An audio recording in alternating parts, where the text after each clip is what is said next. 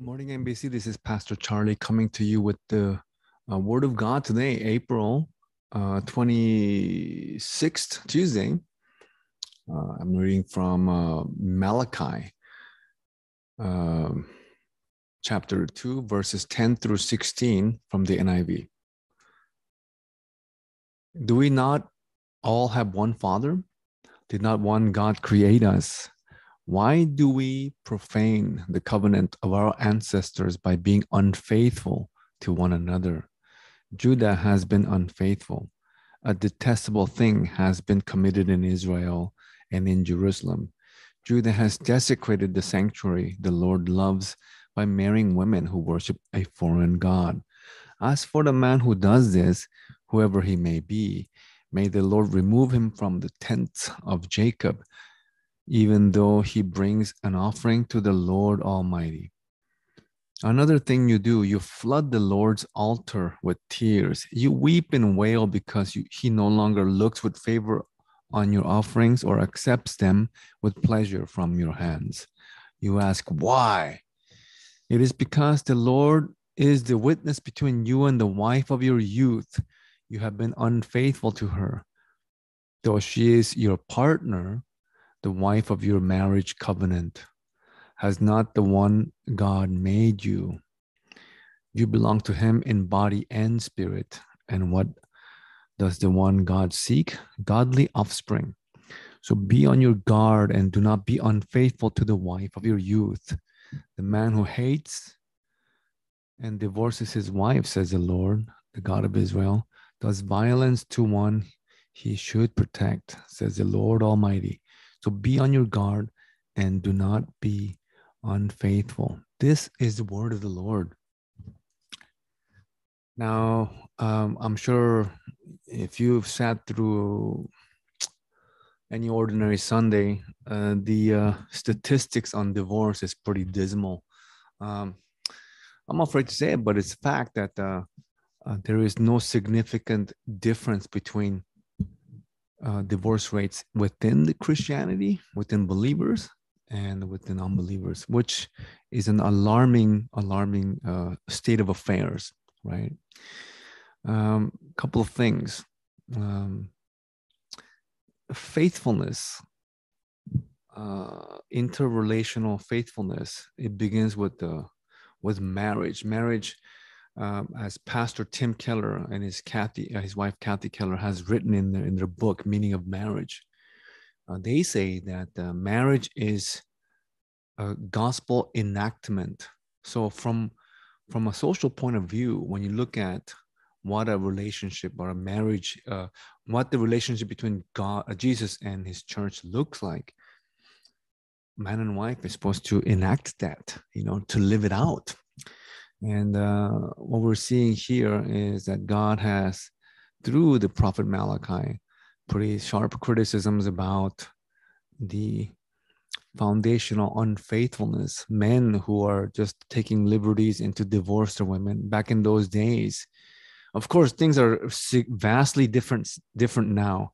We see women, in fact, initiating divorce far more frequently than in the biblical times. But back in those days, women who had much of a lesser standing socially, if a man would divorce them for whatever reasons, they would be extremely disenfranchised.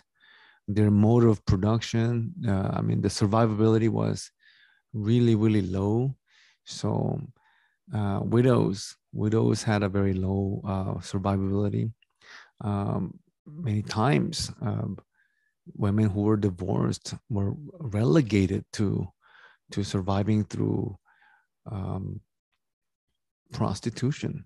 So it is a social ill, even now as it was before. And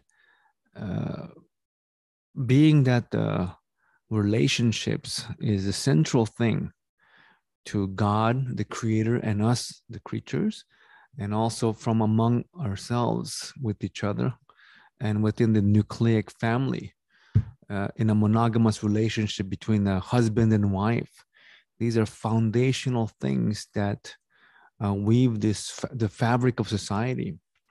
And in the time that we're living now today, it has been under jeopardy for a long time, and it's coming further and further at disarray. So this is a calling for men to be faithful husbands to their wives, to have us men having our eyes only for our wives, right? To not be tempted in any way, and to provide that security in the relationship, so that the wife can also be loving to the husband, right?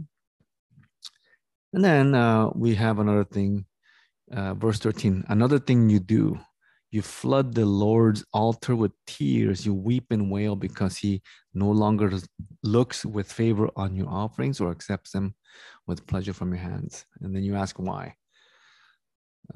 Well, because of the unfaithfulness.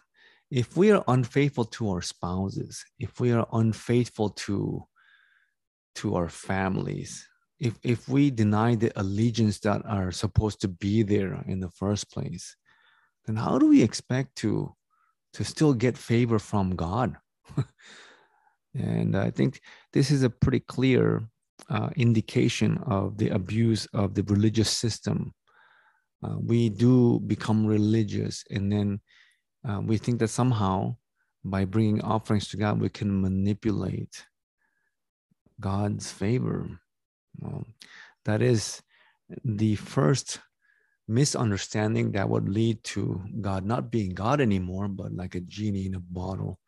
It's an idolatry. So look through Malachi. There's a lot of riches, very, very insightful things about what it is that Yahweh, the Lord, expects from his people. And so you may glean some keys, some secrets, mind you, on what would lead you to enter into the blessed life, maybe perhaps even the abundant life. So with that, I bid you guys a wonderful week in the Lord, and that you will be blessed by taking heed to the warnings. Come to these words and allow the living God to speak into your heart, and experience every reading of the Bible with fear and trembling and expectancy that whatever you're reading and you're committing to your heart, it will see fruit in your lives. So blessings to you. May this week just be a triumphant one in the Lord. Hallelujah.